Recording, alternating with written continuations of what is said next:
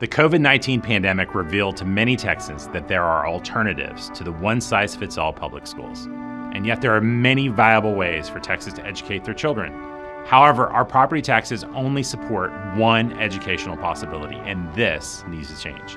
Texans should be able to use whatever money they have towards whatever option, private, homeschool, public, charter, whatever they feel best fits their child.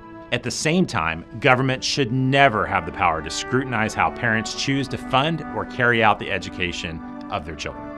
I support legislation amending the Texas Bill of Rights to ensure that the parents' right to raise and educate their children with whatever funds at their disposal, obtained by whatever means, is forever protected, and that there is a presumption that parents act in the best interest of their children.